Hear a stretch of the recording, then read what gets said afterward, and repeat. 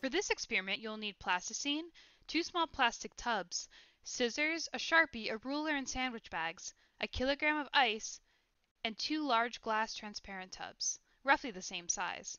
Start out by placing 2 of the smaller tubs inside of the larger ones. I will be sculpting the tub on the right into a sort of dome shape with a barrier in front behind which the ice will lie below sea level. In contrast, the tub on the left I will be sculpting a landform which dictates that the ice lie above sea level.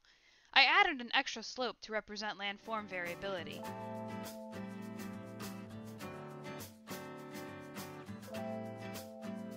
Now you need to create grids so you can quantify the rate of ice melt. Simply cut a sandwich bag in half and draw your grid lines on with a Sharpie.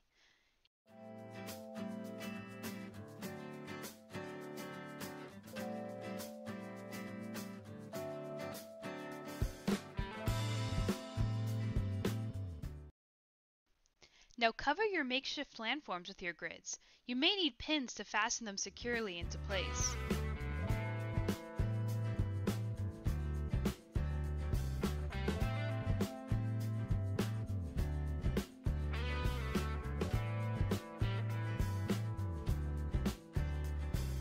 Now we have made 2 landforms with contrasting morphologies.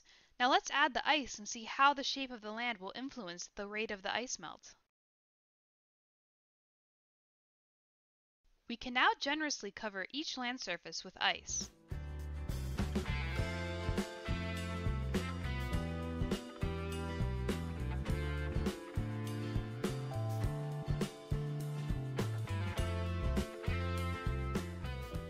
I am now adding warm water to the tubs. I need to be sure that the ice cubes on the left stay above sea level and the ones on the right become at least partially submerged behind the barrier.